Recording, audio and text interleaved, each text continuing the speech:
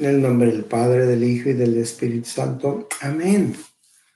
Continuamos en esta cuarta semana del tiempo de Cuaresma en nuestro alimento del alma, lectio divino, de las cenizas a la luz, tomado del Evangelio de San Juan, capítulo 7, versículos 1 y 2, también el 10 y del 25 al 30.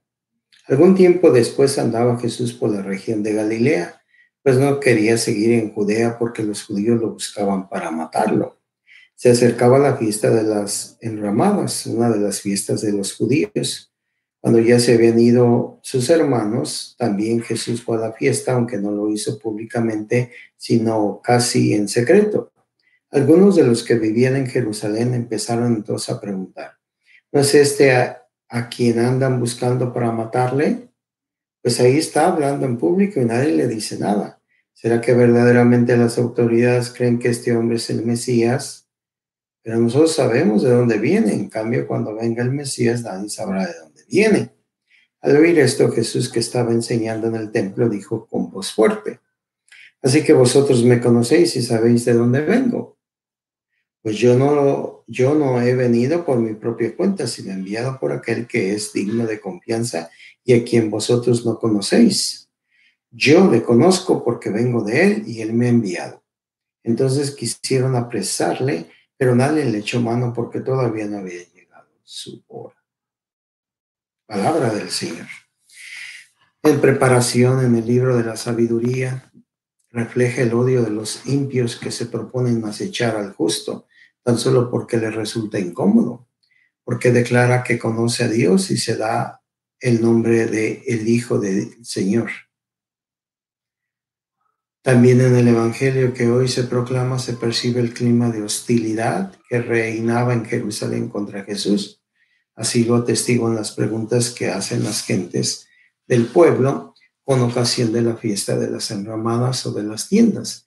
La liturgia recuerda aquella tensión creciente a medida que se acercan los días en que se celebra la memoria de su pasión y muerte. La lectura, al leer el Evangelio de hoy, nos llama la atención que Jesús llega a Jerusalén casi en secreto, como si temiera ser entregado a la muerte antes de que llegase su hora. Así lo sugiere el final de la lectura. También nos llama la atención la primera de las preguntas que le hacen las gentes.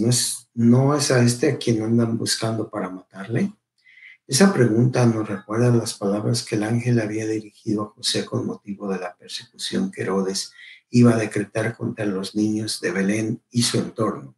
También aquel tirano buscaba a Jesús para matarlo.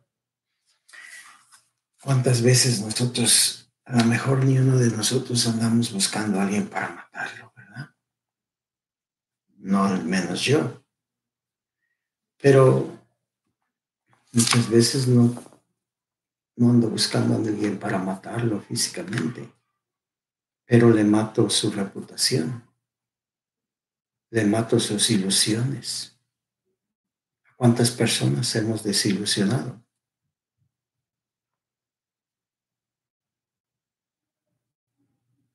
¿Cómo nosotros nos vemos ante este escenario de esta lectura donde ellos crean un ambiente hostil, insano, negativo en torno a Jesús? ¿Cómo tú te ves en un entorno? Por ejemplo, piensa en tu familia. ¿Tú verdaderamente eres un instrumento de tu paz con tus papás, con tus hermanos? ¿Hay armonía?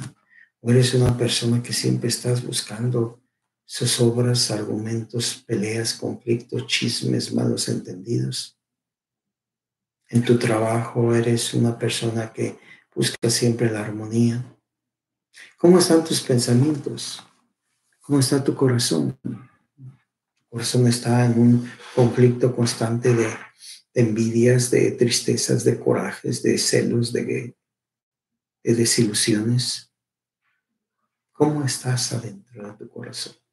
Esta cuaresma te tiene que sacar de esas cenizas, de esa muerte, hacia la luz, hacia la vida. Meditemos un momento. La búsqueda de Dios es una categoría que aparece muy frecuente en el Antiguo Testamento. El piadoso israelita confiesa que va buscando el rostro de Dios.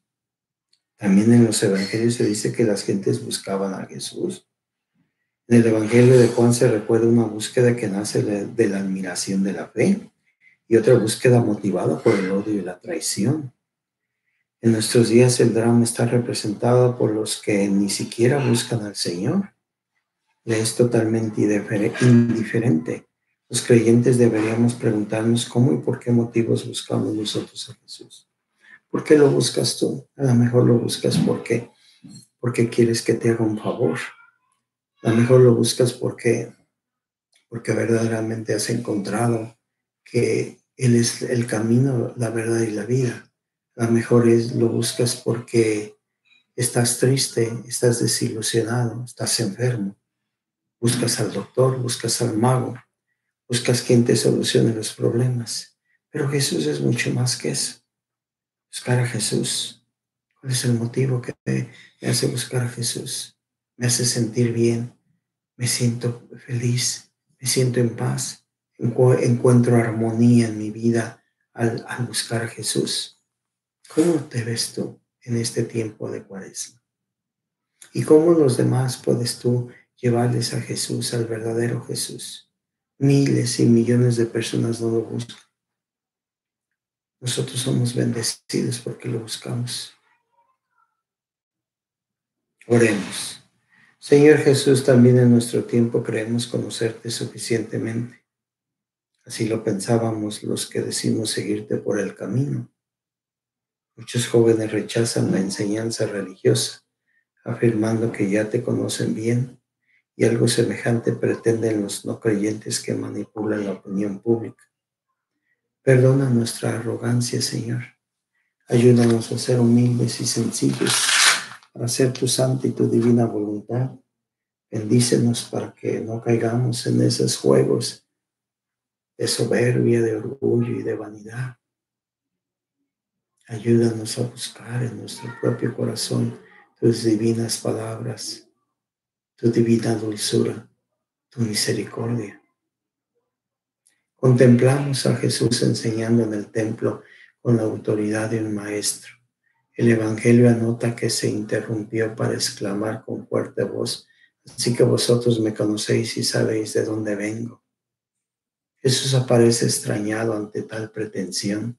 Si las gentes no conocen al Padre Celestial, no pueden conocer al que ha venido enviado por Él.